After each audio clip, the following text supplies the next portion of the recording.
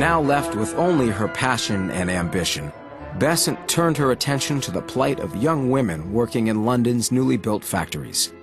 Dangerously overcrowded and poorly ventilated, many women lost limbs and their lives to these machines. At the Bryant and May match factory, the chemicals used were deadly, and many employees grew sick and died from bone cancer. Who cares for the fate of these white-wage slaves, born in slums, driven to work while still children? Who cares if they die or go on the streets, provided only that the Bryant and May shareholders get their 23%? Besant's outrage led her to action. In 1888, she helped organize these young women in a strike against Bryant and May. And after 3 weeks of picketing, the company gave in to Besant's demands. The work week was shortened, their pay was increased, and working conditions were greatly improved. The success of the strike did dramatically strengthen Besant's reputation. Those who loved her became all the more devoted to her. Those who felt that she was, Satan incarnate, now were confirmed in their belief because she was seen as destroying the fiber of English society. At 42, Annie Besant had found success helping to unionize unskilled workers, igniting open discussion on the subject of birth control, and drawing attention to the cause of women's rights. But Besant saw that, essentially, society remained unchanged. Ultimately, she wanted to address the root of all human suffering, and she needed a more transcendent path, one that fulfilled the needs of the soul as well as the body. Annie Besant didn't know that her search was about to come to an end. To an unlikely rebel came an unlikely prophet.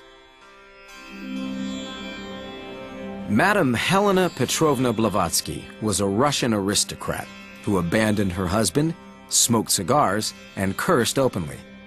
Like Annie Besant, Madame Blavatsky was a woman of extremes. People either really loved her because there was something very endearing about her, or they hated her because she could also be very abrupt and fierce. Madame Blavatsky was more than just a maverick. She was really a threat, I believe, in a lot of ways.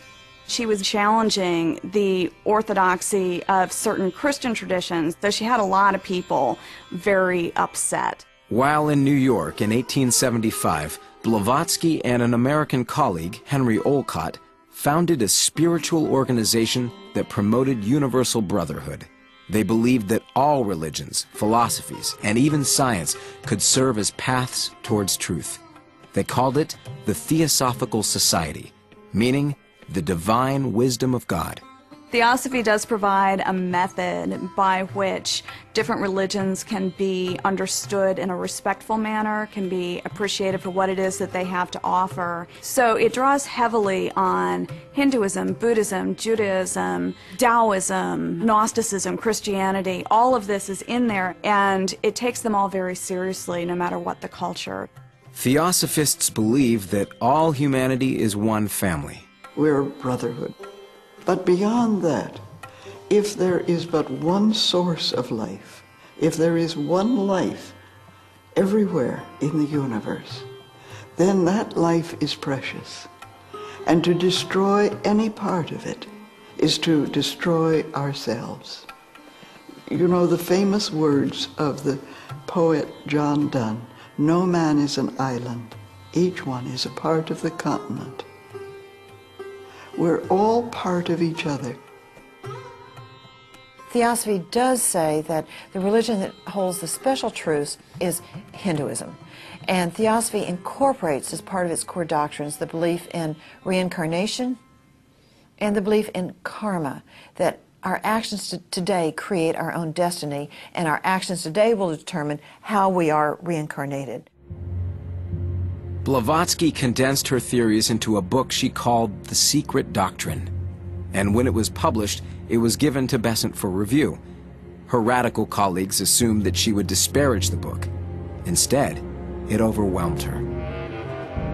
I was dazzled, blinded by the light in which disjointed facts were seen as parts of a mighty whole, and all my puzzles, riddles, problems seemed to disappear. I knew that the weary search was over and the very truth was found.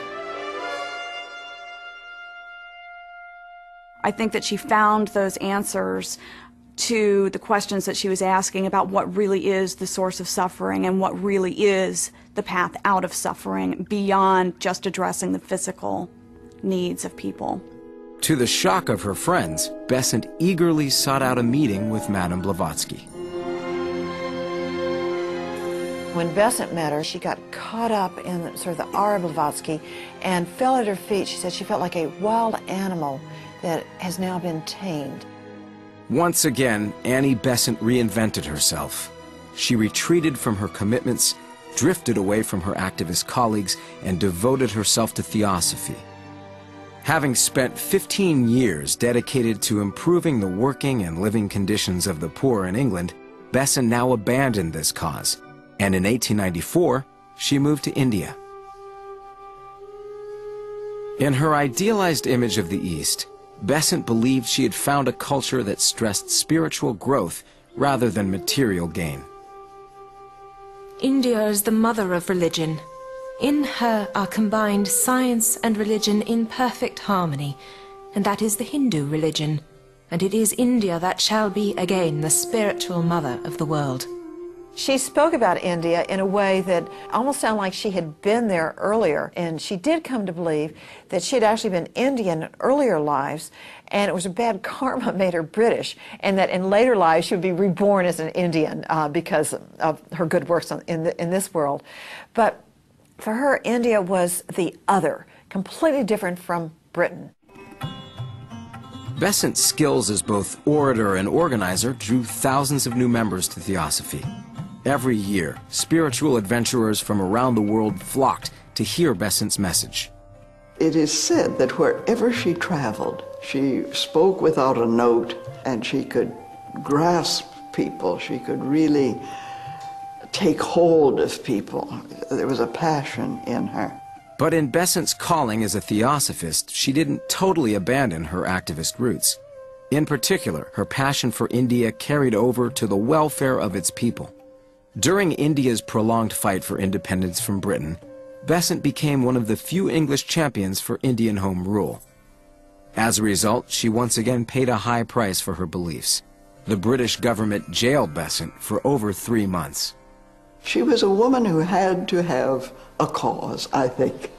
And that cause of Indian independence, she had a wonderful vision for it. I think she felt that India must reclaim its proper place in the whole family of nations. This made her extraordinarily popular with Indian nationalists. Here she was, a white British woman, but now she becomes Mother Besant and truly the representative of Indian nationalism.